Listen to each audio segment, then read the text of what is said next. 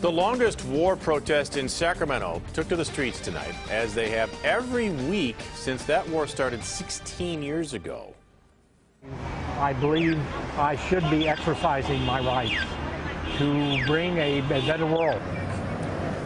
You may have seen them on 16th and J Streets in downtown Sacramento. That's where we find CBS 13's Jennifer McGraw live to explain exactly what they're fighting for. Jen.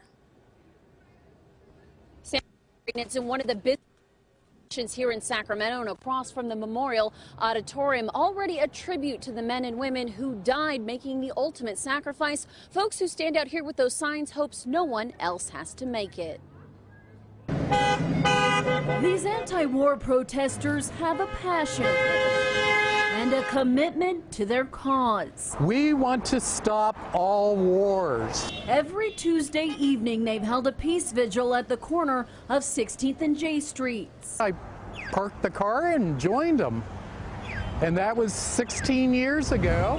A protest Gary Myers says started shortly after the 9/11 attacks, as the buildup to the war in Afghanistan began. We had almost 100 people out here. I just don't believe in violence. But the president says just pulling out of Afghanistan would make terrorism worse, and the world can't afford that. I will not say when we are going to attack, but attack we will. This week, President Trump announced a new troop surge in the Afghan war, discouraging news for those hoping to bring the soldiers home. One of these days, war has to end because it's not sustainable. The Trump administration says more military resources are needed there to fight terrorism. The vacuum we created by leaving too soon gave safe haven for ISIS to spread, to grow, recruit, and launch attacks. But these activists believe it's time to end America's longest war once and for all. We just need to